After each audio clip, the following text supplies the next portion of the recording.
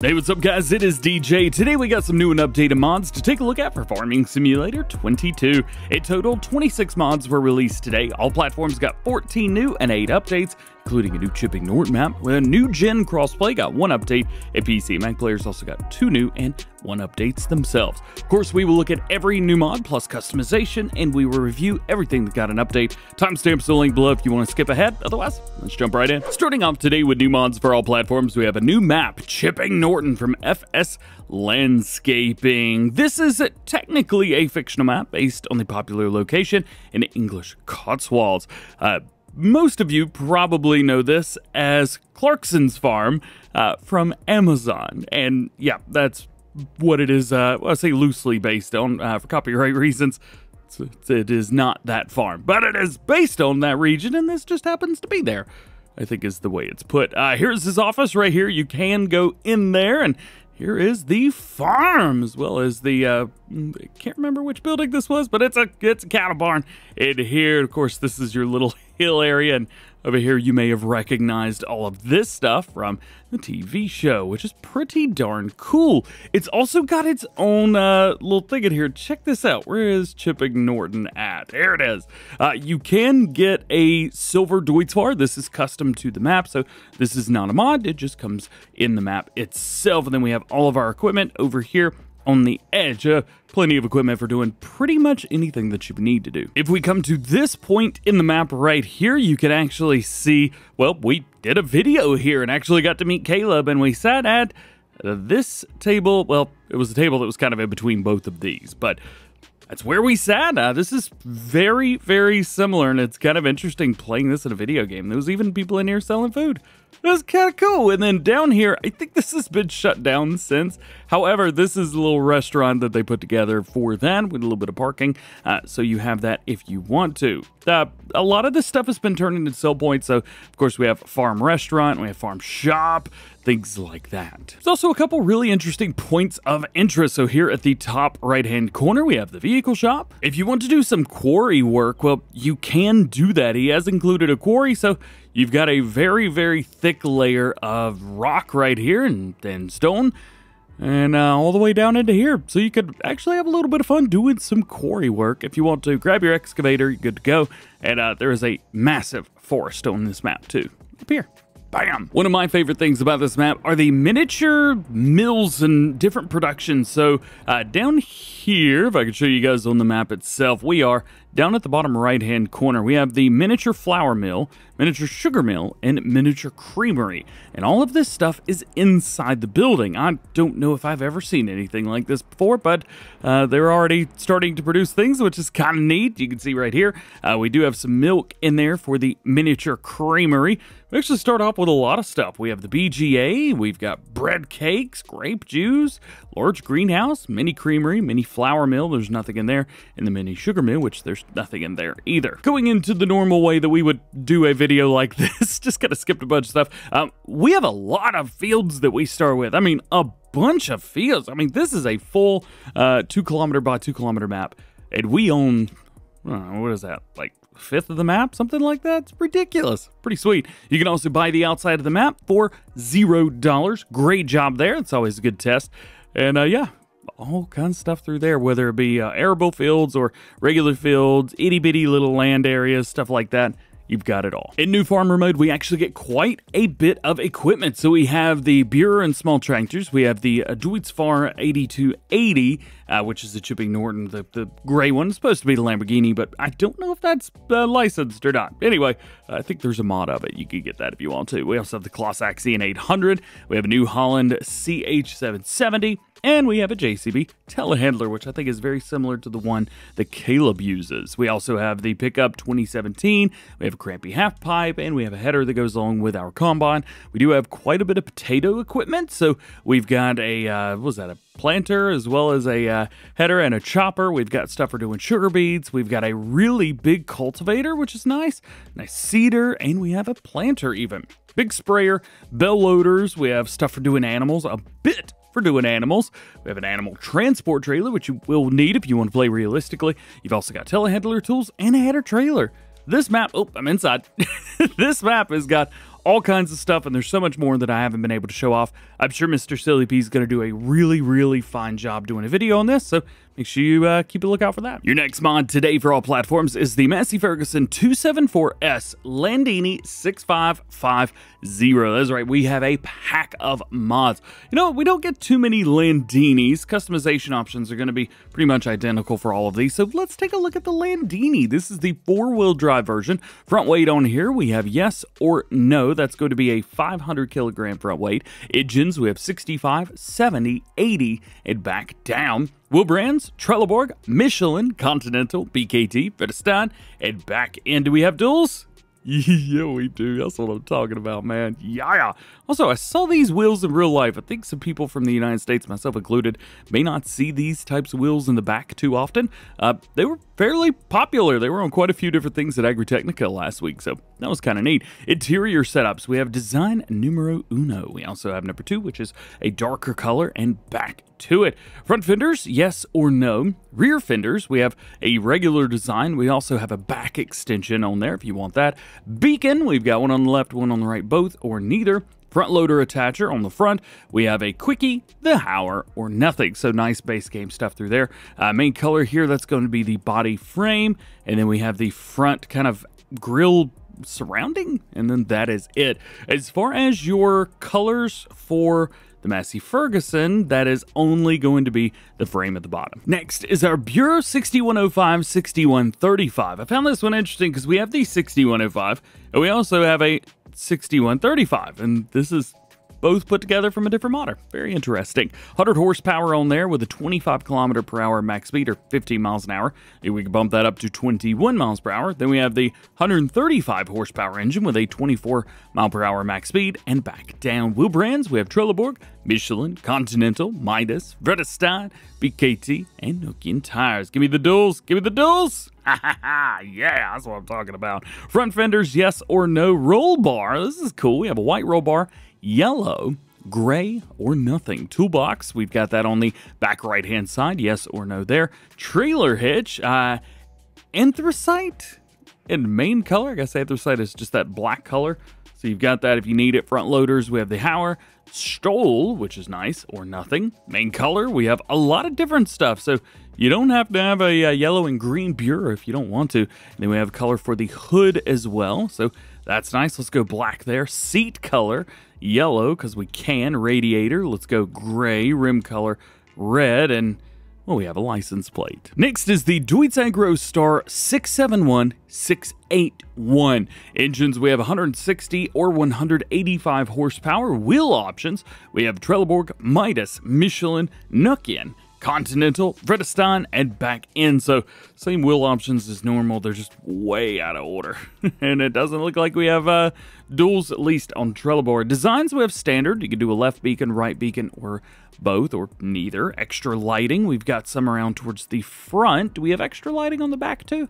No, so it's just around towards the front. Attachers, we have 30 kilogram front weight. We could do a 275, a 605, 935, and we even have a front hydraulic, so you can do whatever you want to.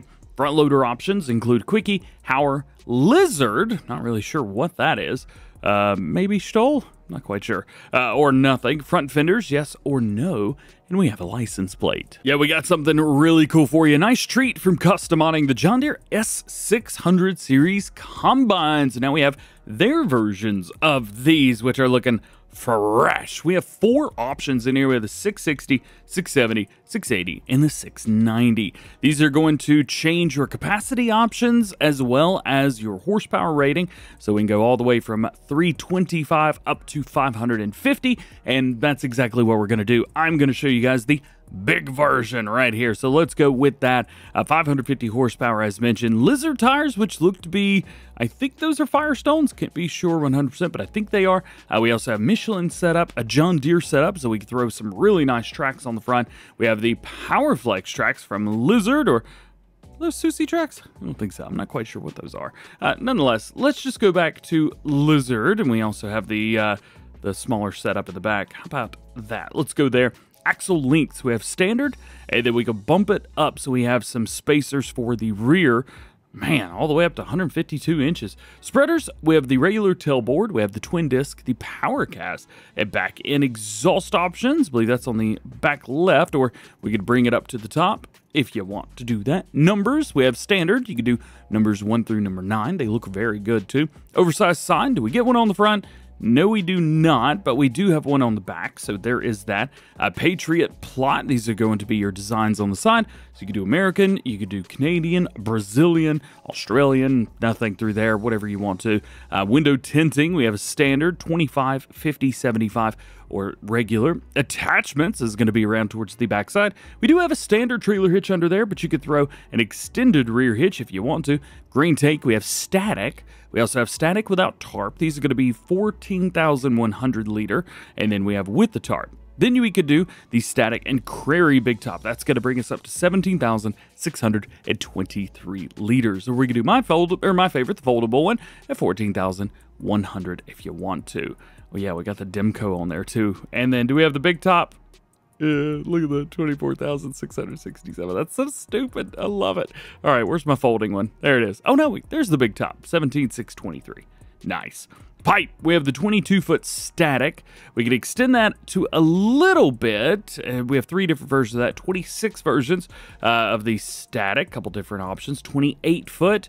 And then we have a 28-foot with the extension. So if you use an 18-meter headers, use that one. And then license plate, and that is it. You will or maybe will see a couple different things depending on which one of these you go with, but regardless of what you choose, these are out now. Oh, I found the Susie tracks, yeah! Now that's not the only thing that we have for the combines, because we also have some custom headers from Custom Modding. This is the John Deere FD600 series. We have 3 of them, 9.1, 10.7, and 12.5 meter working with on these. But of course, you could use any header you want. These just kind of look really good with them. Crop dividers on here, we have yes or no. Reel over, we have yes or no. Prairie wind system, of course, we have single or the double flow. Beautiful. And the numbers, there are numbers on there. I think they're on the back. Yeah, there they are. Do we have one on the side? No, we do not. It's only on the back. Next one for all platforms is going to be the box tipper from Nico Pixes. These are pretty darn cool. So we have a fillable box, or you, I guess use other pallets in the game if you found something that you like. But we have different setups here. So we have one for telehandler, wheel loader, and back and forth between both of those. And then we have telehandler and wheel loader for the other bit as well. Now, I will say this because I don't know if it's just me or not, but these look identical. And in the description of the mod, there's not 2 of these. There's only 1. So maybe I'm crazy, maybe I'm going insane, but I'm pretty sure there's only supposed to be 1 of these. We do have unlimited color options, so that's pretty darn cool. But I think somebody copied the line of code twice. Regardless, we've got a fillable box here. This is potatoes and sugar beets only, so just heads up there. However, it will hold 4,000 liters, which makes things pretty nice. And next, we have the Lizard Brazilian trailer pack from Vinco Mods. This includes 3 trailers as well. They all weigh a little bit more than the rest, and well, that's maybe about it, other than the fact that they get just a little bit bigger. Wheel setups on here. We have a standard set. We have a standard set number 2, so these are going to match up your base game truck. However, if you go with standard regular, it doesn't, which I kind of like. Support, we have no or yes. It's going to be around towards the front. Fenders, we have number 1, number 2, and number 3, as well as number 4. So these are all different galvanized steel looks. Attachment, we have vehicle short hitch. I guess it's going to be on the front. Yep. We also have a vehicle short hitch number 2, so a pin or a ball hitch. And then we have the longer setup there. Chassis color, we have a lot of different stuff through here. I don't know if I've seen that specific color setup before. That is a chassis color, but it doesn't seem like anything's changing. Fender color. Interesting choice. And then we have rim colors as well, including chrome. From a different modder, we have a different trailer, the old trailer. This is technically the old Lizard trailer pack. We have 2 of them in here. One of them just kind of holds stuff. We've got a couple different setups for the wood. It is a wood texture, which looks pretty good in my opinion. And then we also have a tipper old trailer configuration. We do bale. It just says bale for all of these, but you could use it, I think, for whatever you want. I mean, that's obviously a logging trailer. This maybe pallets. That is a bell trailer. And then back to standard again. Tractor triangle on the back, we have yes or no. That is not going to be there if you don't go with the tipper. And then we have the exact same colors, minus the fact, or additional rather, we have some extra stuff in there. Pretty cool. I hope you like placeables because we got them for you. First is Enclosed Cow Husbandry Pack from Lancy Boy. This includes 4 mods. We have 2 different sets for your cattle area right here. We have this kind of blue color and then the same green that's on the top of the other building over there.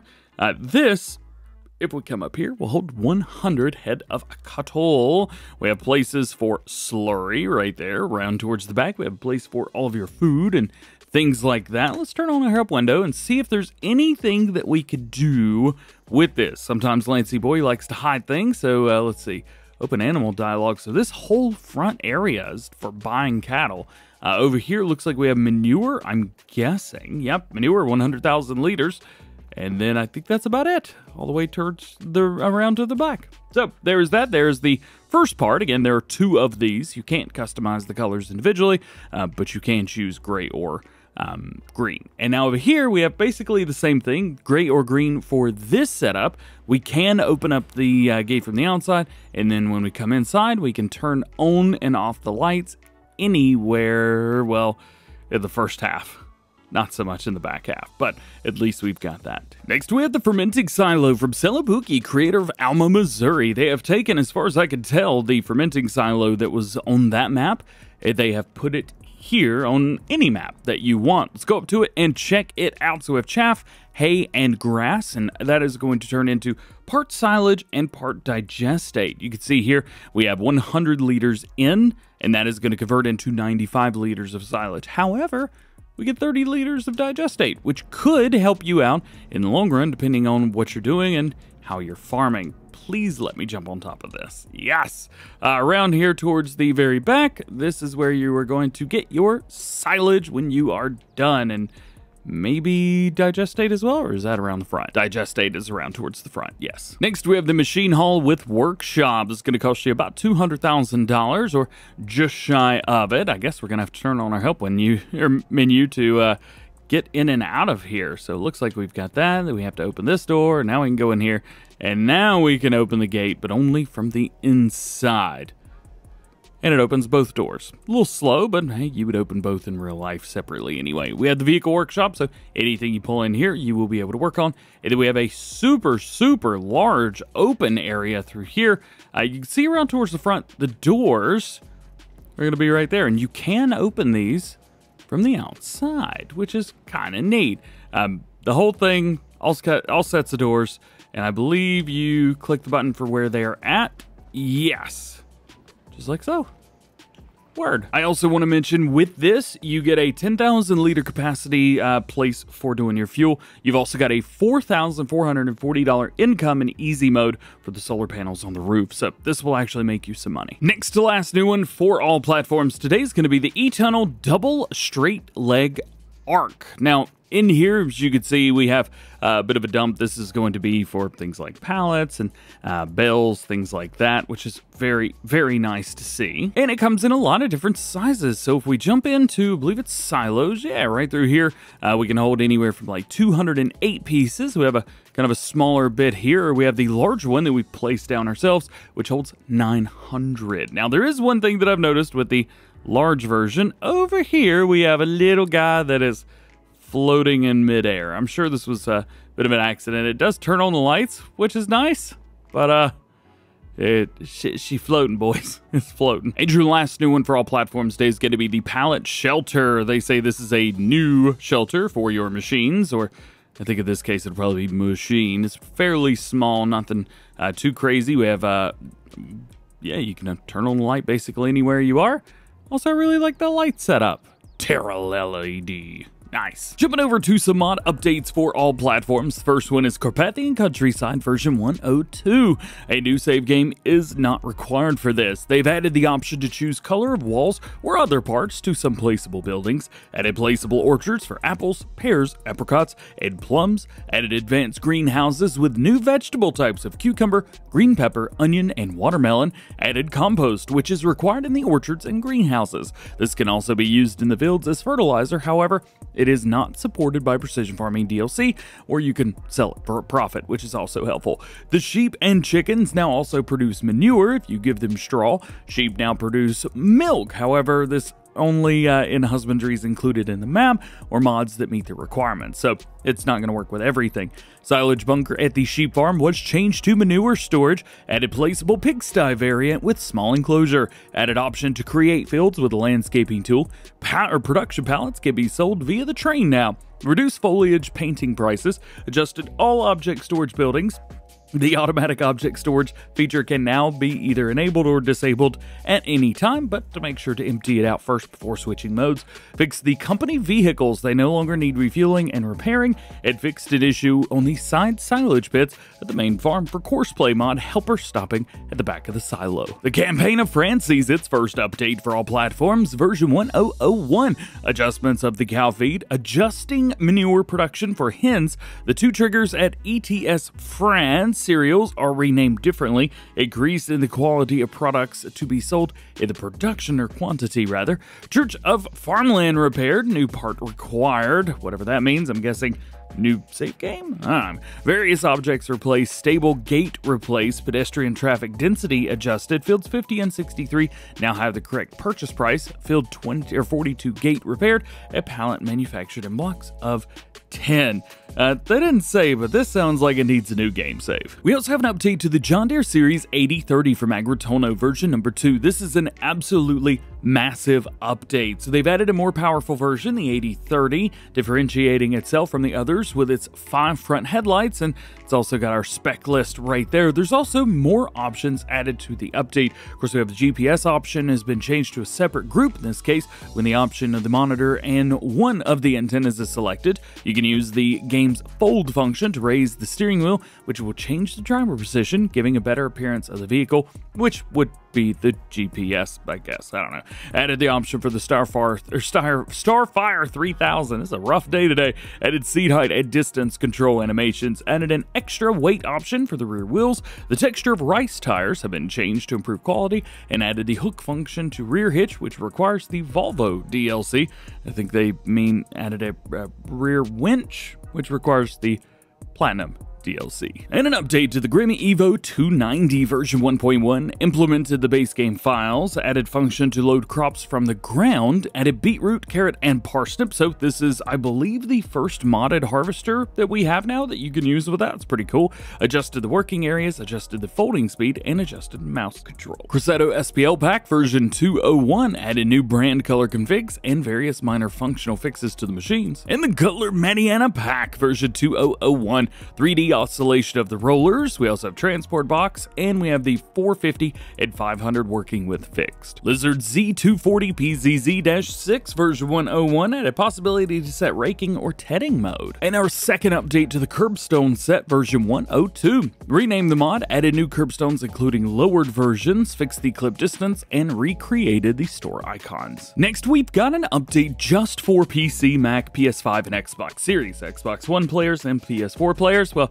you don't need to know about this one. This is Fichthal V2 version 1.1. I think this has been translated a little bit because the English isn't in the right order, but we're going to do our best. A new save game is necessary for future updates. They do say that you're welcome to post errors and suggestions under their trailer, wherever that may be. The version 1.1 map is now manure system ready, which again has nothing to do with consoles, unfortunately. The apple juice has been installed, as well as small press and production sign under productions. Textures edited and decorations been added. Fixed the invisible decorative trees. Spruce trees can now be marked with the Platinum DLC. The fallen trees could spawn again. Edited a few courtyard buildings. Farm gate on Farm 2 now opens wider at 145 degrees. Traffic has been adjusted. Trigger has been adjusted and enlarged, but we don't know which one. A map overview has been revised, added symbols to apple trees. Gates and meadows are now open by default only in new save games, and in easy mode, or new farmer mode rather, is what it's called now. The 2 starting meadows can now also be fertilized. Jumping over to some new ones for PC and Mac players, only have a pair of them. First is the new Holland TX66, and to answer your question, there's stuff on this that is not licensed for consoles. That's why. I can hear you, because I asked the same question. On here we have 266 horsepower, as you would expect, variable transmission, 600 liters of fuel, 24 mile per hour max speed, which you wouldn't expect. That's pretty quick for this, and 8,000 liter capacity. Wheel brand, we have Alliance, we also have Michelin, Trelleborg, Vredestein, Taurus, and Midas. So we have all kinds of stuff through there. Again, some unbranded stuff. Decals, we have type number 1 and 2. We also have 3, which I really like that one. 4, 5, 6, 7, 8, and then back to 1 again. Warning stripe, we have those around towards the front. Then we have our license plate. This also comes with a header right here, 6.1 meters. And your last new one for PC and Mac players today is the improved Harvester Sounds. This global script allows to select an alternative sound for most combine harvesters and forage harvesters by configuring them when buying them in the shop. And your only update for PC and Mac players is this Crosetto SPL Pack additional features, version 201. Increased compatibility, the mod, and various minor functional fixes to the machines. And that is it. I hope you have enjoyed this video. This map is really fun, and I'm kind of excited to jump in and just kind of play around on it and maybe go watch Clarkson's Farm on Amazon while I do it. Maybe you're going to do the same thing as well. Hey, let me know in the comments. Otherwise, just hope you have an awesome day. Hope you had a happy Thanksgiving yesterday. Happy Black Friday today if you're doing any shopping, and we will see you hopefully Monday with some more mods.